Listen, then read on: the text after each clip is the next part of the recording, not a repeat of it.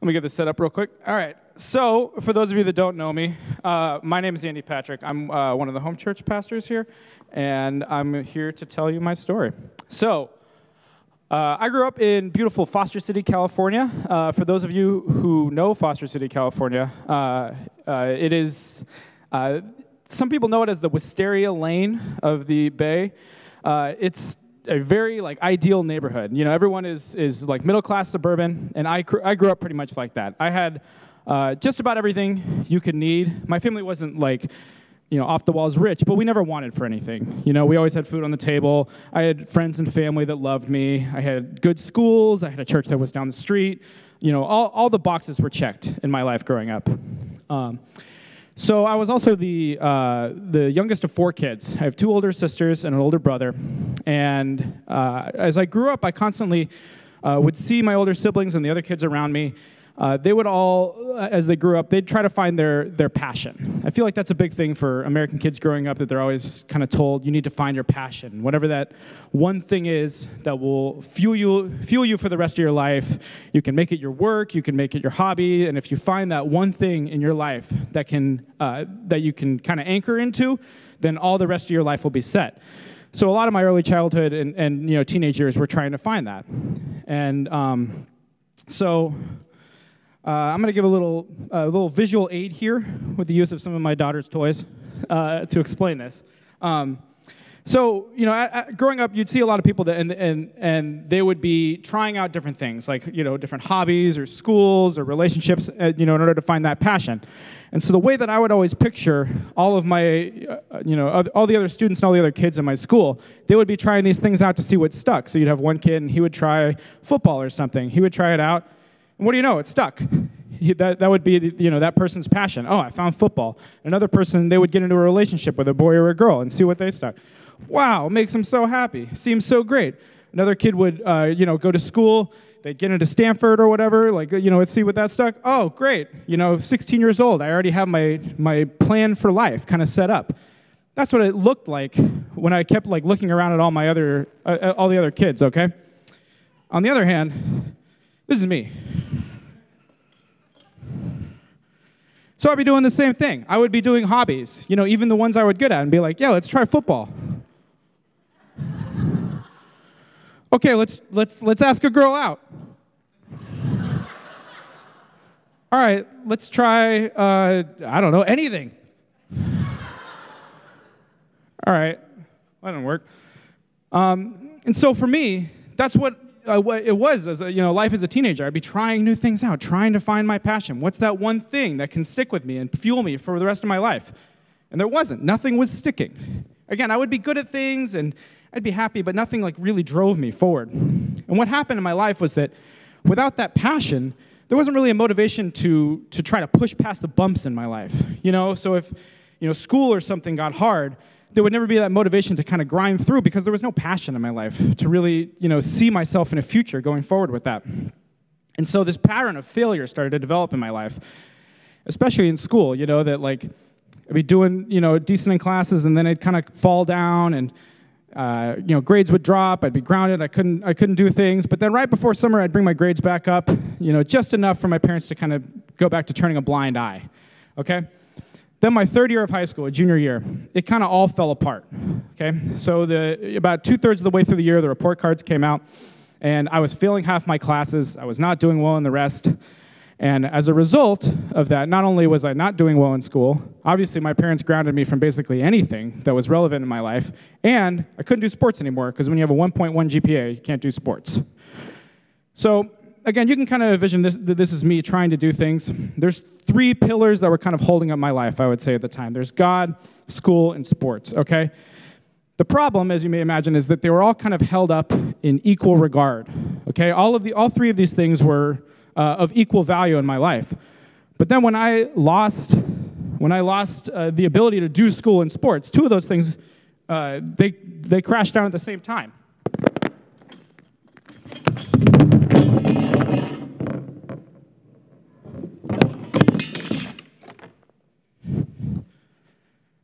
And that was me. I had nothing left. I kept trying to stick things. Nothing was sticking. And so I began questioning myself. Why did this happen to me? It didn't feel like it was happening to anyone else. What was wrong with me? Was I bad at the things I did? Was I stupid? Was I unpopular? Was I ugly? Was I unhappy? Was I depressed? And I was searching rampantly for answers because, again, there was nothing left, it felt like. And then the continual problem was when there's nothing there and you're searching for answers, nothing's sticking. Even when I went to the radical stuff, of like, do I need to, move? Do I need to run away from home? Do I need to, just, even end it? Like nothing made sense. Nothing stuck. Even finding negative passions wasn't working. I wasn't finding any answers in my life. And so that led to the final realization, at least in my mind as a 17-year-old, that I was completely worthless. If everyone else could find something that motivated themselves in life, and I couldn't, I must be worthless. And so that's basically what happened in my life at that point. I pretty much spent every morning or every evening of my life just going to my bedroom and lie down, stare at the ceiling, wait for anything to happen, because I didn't have any motivation to do anything. And it was in that moment, even though I knew God, I wasn't really praying to him. At that moment, I started praying to God in desperation. And I'd pray, God, I don't know what's going on, and I don't know how I got here. I don't know how I'm going to get out of this. All I know is that I need you to fix this. And he did. He fixed it in very short order. I went to school the next day after I prayed that prayer, and I got called into a meeting with my parents and the principal, and they say, all right, we know what's going on. Here's the plan to get you finished with high school. We're going to move you out of this class. You're going to retake this in summer. And suddenly there was a plan for everything in my life. I went to the therapist I'd been seeing, and the therapist said, hey, I'm going to refer you to the psychologist in our office, or a psychiatrist, so we can get you a little bit more help. And everyone in my life, it felt like, started to come around to understanding more, that they stopped trying to fix the symptoms of what was in my life, and they tried to fix the root, help with the root cause of depression.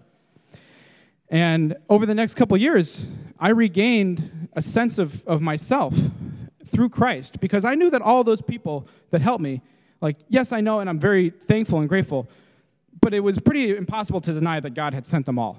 And his footprints were over everything, in my life. But as much as that is today, let me tell you something.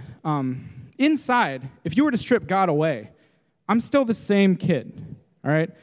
I still don't really have passions aside from God, and there's still a part of me that kind of clings to that depression and that desperation. But it's God that's given me everything in my life. He gives me, when I seek after him, he gives me love, and he gives me dedication. He gives me curiosity, hard work, empathy, all of these things. He has given me a life through him. He gives me a purpose. And so my story at its heart is for those of you out there who maybe feel like you don't have anything to offer. If you feel like nothing's sticking in your life, and you don't have any, talents or motivations or passions or whatever, like, that's fine. God is ready to work with you, and he has a plan for you that is better than anything you could ever see. And that's my story. Okay, so I'm here to talk about passion today, okay?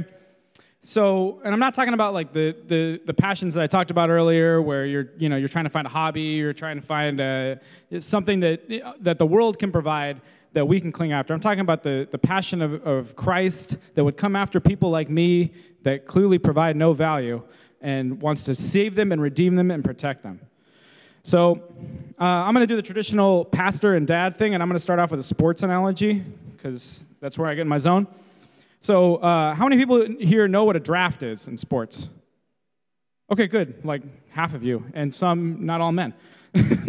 So for those of you that don't, the draft is a time every year in all the major sports when all the young athletes who have come of age around 18, they get put into a big pool, not a literal pool, and the major sports organizations take turns picking them one by one. They want this person to be on their team, the next person gets a pick, and then until all the good players are gone. Okay. So, and they make a big deal of it. There's always like a show you can watch, and there's commercial breaks, and they have people there that are experts that are breaking down all the picks and if they like it or don't. So I'd like to imagine that the major religions of the world for a moment are going to have a draft, okay? And they're picking all their favorite people, okay? So it's God's turn.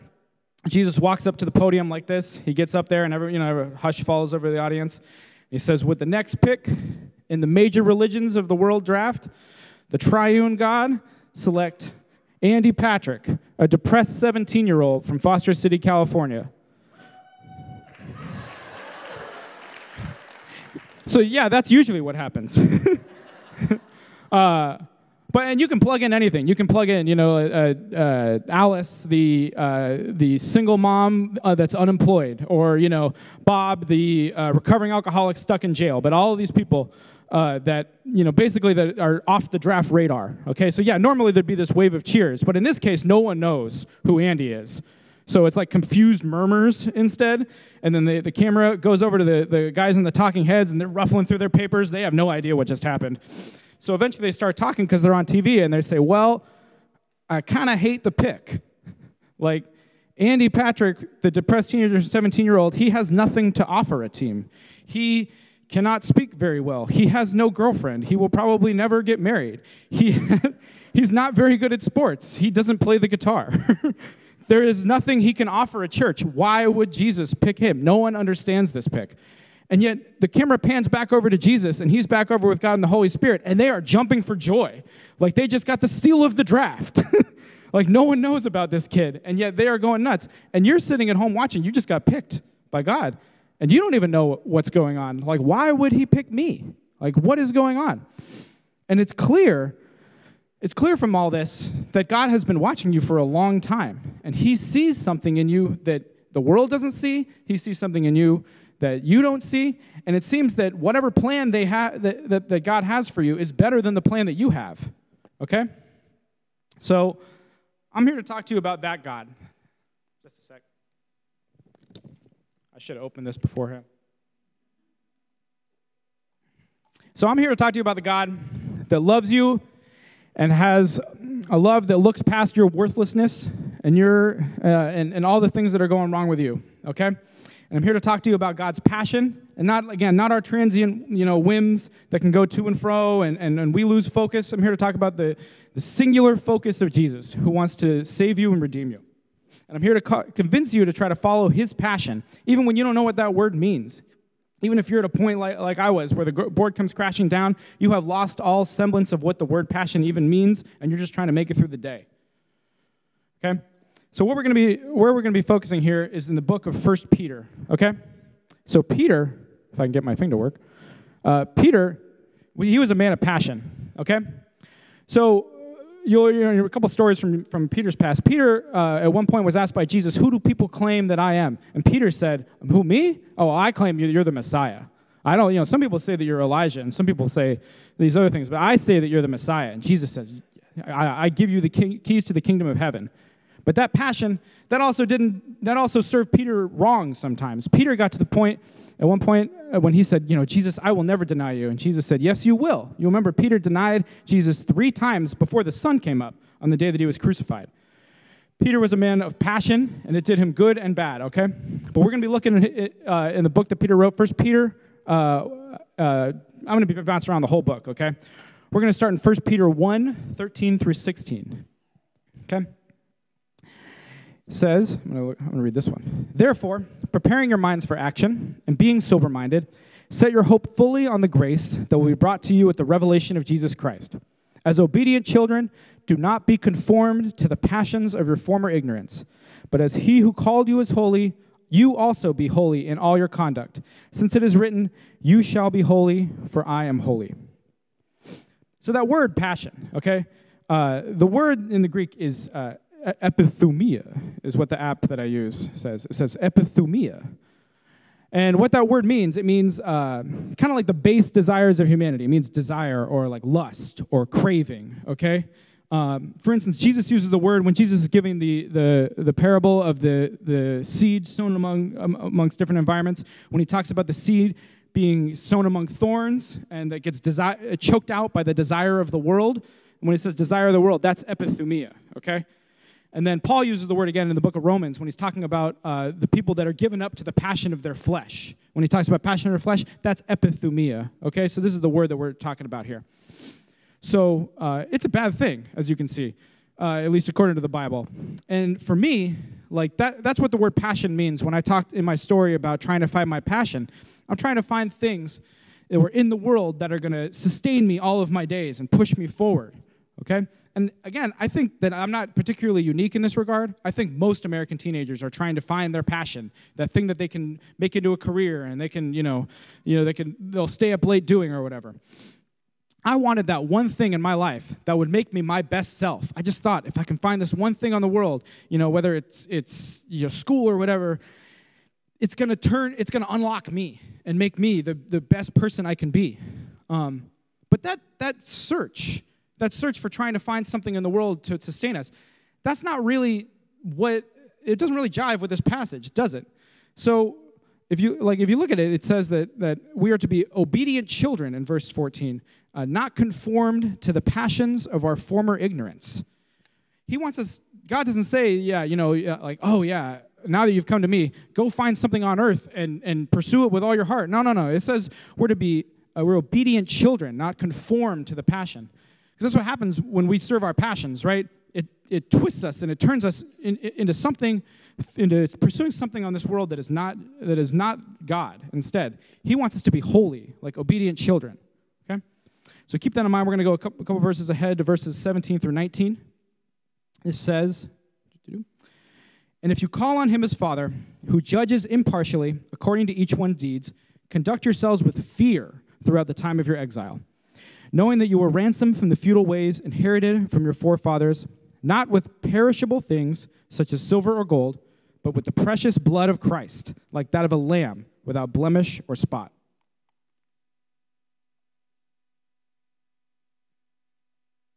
So, again, when I started to seek passion in my life, it didn't bring about the happiness that I wanted, because nothing was sticking. I wanted to find myself, and all I was finding was sadness. Everything that I pursued, it left me feeling more and more like nothing was going to stick for me. And seeking passion on this earth, it's a very common thing in this world, but it's not entirely a biblical thing, right? So it says here in verse 17 that we are to conduct ourselves with fear throughout the time of our exile. Exile meaning we've been kicked out from our home, that we have to live abroad for some indeterminate amount of time. This is what Peter is calling our time on earth, that we, right now, this very day, we are in exile. We are not home. Nothing when you're in exile should, be like, oh yeah, this is why I've been sent to exile, is to find this one thing. No, you're not supposed to enjoy your time in exile. It's not to say we're supposed to be totally unhappy, but we're supposed to be trying to pursue our true home, which is in heaven. When Jesus came down, He freed us from this struggle of trying to find passions and trying to find that thing on earth that will sustain us. We don't have to do that anymore. We don't have to find the one thing that's going to keep us happy. Because He is that one thing that's happy. He came down and He sacrificed so that we don't have to keep pursuing things. And if you think that you need that one thing on earth in order to propel you into serving God, if you need to again, have some gift, if you need to be able to sing well or preach well or host people in your home or have money or whatever in order to serve God, that's wrong. That's backwards. Serving God is the goal. And then the salvation of the earth and showing everybody the love that we found, that is the goal. And if you serve God, He will give you a passion like He's given me a passion. If you continue to try to find something on the world that will propel you into further service with God, you've got it all backwards, okay? Sometimes it feels like that we are stuck chasing this carrot on the stick, right? And we're in the middle of a field of carrots, right? God has given us, He is ready to give us whatever we need. But sometimes we can feel like we're in church, like that we are trying to pursue after an earthly gift instead of pursuing the kingdom of God and using those earthly gifts, okay? So let's say so right now we're these people, right, that are pursuing after Him, okay? We're going to skip over to our next passage. That's 1 Peter 2, 9 through 12. Right up there. I'm just going to read it. Okay, so it says, 1 Peter 2, 9 through 12, that you are a chosen race, a royal priesthood, a holy nation, a people for His own possession, that you may proclaim the excellencies of Him who called you out of darkness into His marvelous light. Once you were not a people, but now you are God's people.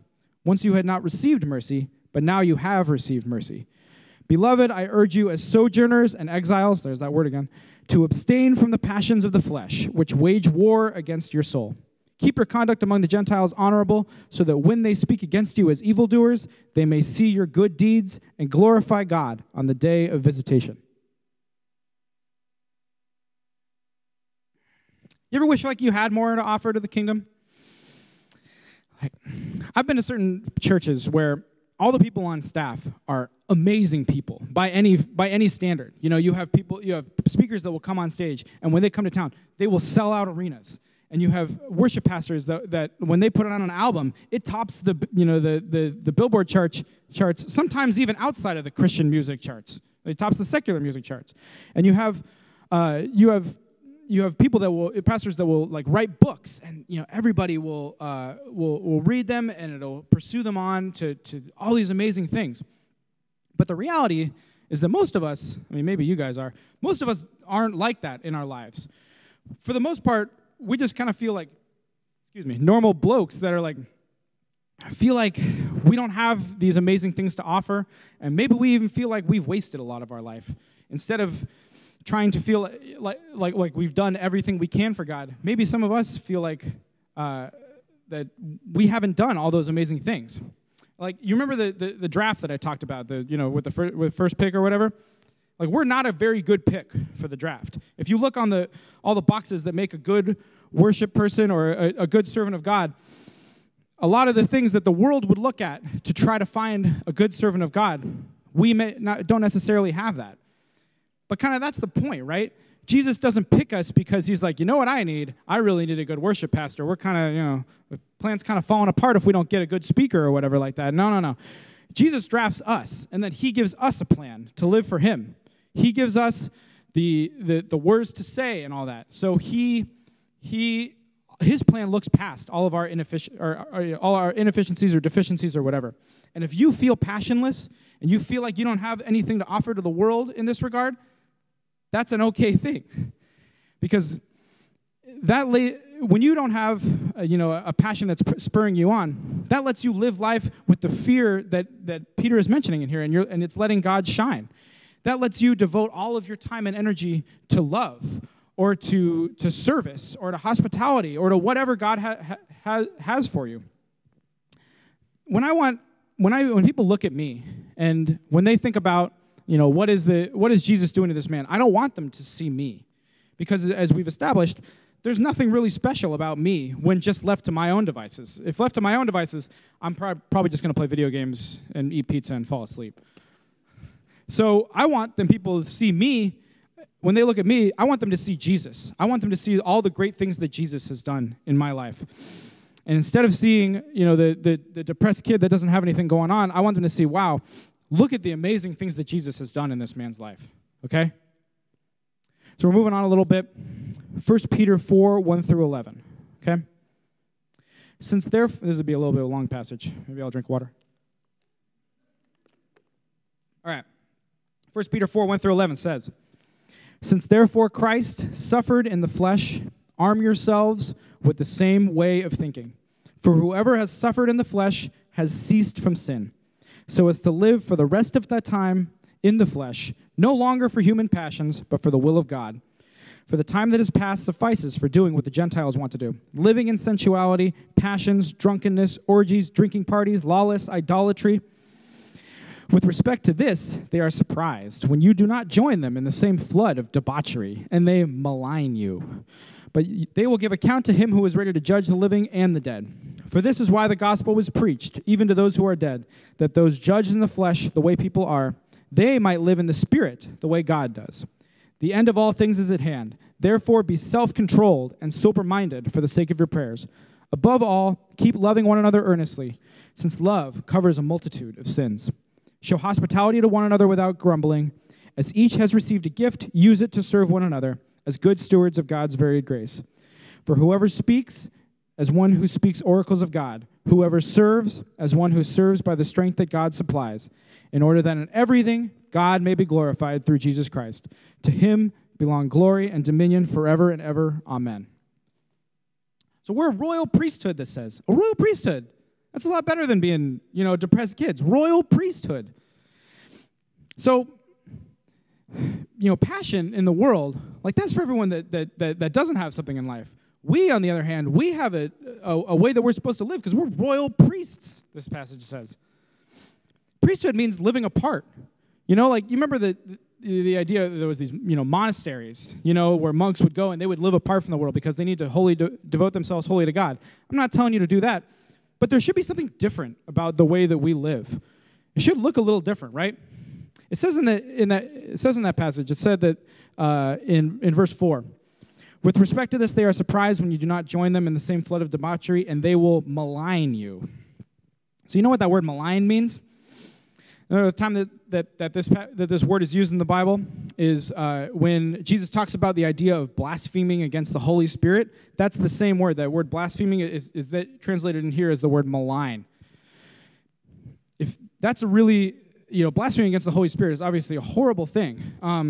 If you need to know more about that, you should go talk to like Jeff or Tim or Laura. You should talk to a real pastor, because so I'm not getting into that right now.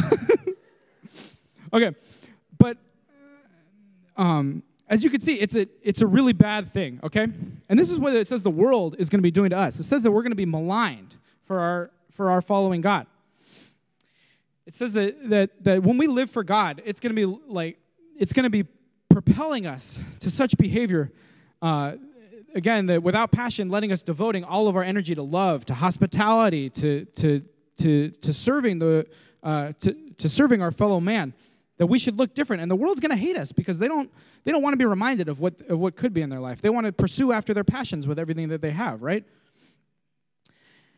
And again, this isn't a matter of, I'm not saying that when you come to Christ that you have to completely discard all of the gifts in your life. Like, if you have gifts, you have a gift for music or for speaking, it's good to use those things for God. You just need to make sure that when you use them, you're using them in temperance, okay? Not impulsiveness. Again, we don't go to church as a way to become better musicians. I need a band to play with, so I'm going to go to church. Or, I need a wife, or I need a husband, so I'm going to go to church. Or, I need to meet people, so I'm going to go to church. This is backwards. You are using God in that sense in order to further yourself. In this regard, we should be serving God and letting him do whatever he wants with our lives. If he wants us to have friends or a relationship or, be in a band or whatever, you can still use those things. Just make sure that you're using them in a way that God is glorified instead of us being glorified. So this whole process, I can imagine, it sounds a little intimidating at times. But I have a little bit of a word of encouragement, okay? I have 1 Peter 4, 6 through 11, okay? 1 Peter 5, 6 through 11, I'm sorry. It says, humble yourselves, therefore, under the mighty hand of God, so that at the proper time he may exalt you, casting all of your anxieties on him because he cares for you. Be sober-minded, be watchful. Your adversary, the devil, prowls around like a roaring lion, seeking someone to devour. Resist him. Firm in your faith, knowing that the same kinds of suffering are being experienced by your brotherhood throughout the world. And after you have suffered a little while, the God of all grace, who has called you to his eternal glory in Christ, will himself restore, confirm, strengthen, and establish you. To him be the dominion forever and ever. Amen. So as I kind of mentioned, my wife Laura and I, we started a home church nearly 2 years ago. Goodness. And when we started our home church, there wasn't a blueprint, we weren't the 1,000th person from Cedars to start a home church, and we have all these people that can tell us, here's what you can and can't do. We just kind of, we had training, but we did it, and we put ourselves out there. And it was really, really hard. Every week, because we're reaching into our inner circle and we're trying to bring people into church, it's not the sort of thing where people just instantly lined up in our living room to learn about God. It was tough. Every week we would prepare, and we'd think of we'd come up with a message to say, and we'd prep things for the kids, and we didn't know if anyone was going to show up. Sometimes nobody showed up. Sometimes different people showed up. Sometimes more people showed up. But the feeling of following God and serving a home church, it was tough. There was multiple weeks where, we felt like we weren't accomplishing anything, and we felt like people weren't really being hit. And at least for me, that feeling of rejection sometimes, it can be pretty crippling. As I've kind of mentioned, I have a lot of experience with things not working out, but that doesn't make it any easier. That depression, that feeling that I'm doing something wrong for the kingdom of God, that I'm not using my gifts right, it's always going to be there for me, right? And it's always going to be painful. It's always going to feel like maybe I should have done something different. And that's just the way I am. And I'm not saying that I have it, the worst of all. There's probably a lot of you out there that have it worse than I do, Maybe some of you have, are suffering through broken relationships or your employment is going down, and you feel like you don't have any anchor to cling to, and things are falling apart all around you. That's really hard, and I'm sorry. I really wish that I'll be praying for all of you. But when you feel like that, and when you feel like everything's crumbling around you, that's when God is the most ready to help you. And he needs to, in this passage, just asking you to let go of some of that. In fact, I was so struck by this, in that in verse 7, it says, he wants you to cast all of your anxieties on him because he cares for you. And we're not talking, they don't use the word like sin and then let sin, carry over all these things. He says specifically to cast your anxieties on him. And I think it's pretty common sometimes that we all got anxieties that we're dealing with and we don't know what to do with. Paul says that we should cast our anxieties on him because he cares for us. I think about that. Like the God of the universe, he sent his son to die for us individually because he cares for us, not just because he's trying to check boxes. He's not just trying to get his numbers up or something. He individually cares for every one of you. When Jesus died, when he sacrificed his life, he was ready to take on everything that you could possibly give him. He wants all of your sin, all your anxiety. He wants it on him. And furthermore, it says in here that, our time on earth isn't easy. It says in verse 8, it says, be sober-minded, be watchful, for your adversary, the devil, prowls around like a roaring lion, seeking someone to devour. We need to take that seriously. That when we feel these feelings of depression and anxiety, and we feel like things are crumbling around us, that's not just a coincidence. That's the devil's there like a roaring lion, it says. Jesus doesn't want us to fight those battles alone. He wants us to be by his side, be back to back with fellow believers. He wants us under his shield. He wants us to protect us from that roaring lion that's there. And again, I don't know what everybody is suffering. I imagine probably everybody. I truly believe that people's depressions and people's feelings are unique, and I can't walk up to you and say I know exactly what you're feeling, and that because I've gone through that, I believe that everyone's feelings are unique. But even though I don't know what everyone is feeling, Jesus does. It says that when he went into the garden to be tempted by Satan, that he resisted all temptation. He has resisted every feeling that could possibly pull someone away from God, and he resisted it. He knows what you're going through. You don't have to show up to God and explain to him, oh, let me tell you all these things. No. He's ready. His sacrifice is perfect because he knows all sin. He has resisted it. He has beaten it. He has risen from the grave. And if you've got no passion at all, and if you feel like everything around you is crumbling and you're not entirely sure what's going on here, I just got to tell you, reach out to him, folks, because he's ready. Just like I was, on the floor of the room there, when I reached out to him and I said, I don't know what's going on, and I don't know how I got here, and I don't know where I'm going, and I need him, he was ready. Let me tell you that just because you feel like everything around you is crumbling and you've got nothing and nothing is sticking, you are not beyond saving, folks. Jesus is ready to save you, despite the fact that you've got nothing to offer. When I tell my story, for all of you out there that feel like, I don't have a story, there's nothing special about me, your story is so valuable to tell people, because people need to see the stories from the people that feel like it's it's not even all that glamorous, that we didn't turn into major celebrities or something. Your story is valuable because in those cases, the less that you are, the more that God is reflected in your story. The point of telling our story is not to say, like, I was bad and now I'm good, look at me. The point of telling our stories is to say, I am bad, Jesus is amazing. And you need to see all the things that he could do for you. Everyone needs to hear that story. And so I would just encourage everyone like that, think about your story. The 5-minute version and the 3-hour version. And think about the story that he told in the Bible, because all of this connects. Jesus is connecting all of these things. And if you've got nothing to offer, Jesus has plenty to offer you. Let me pray for all of you.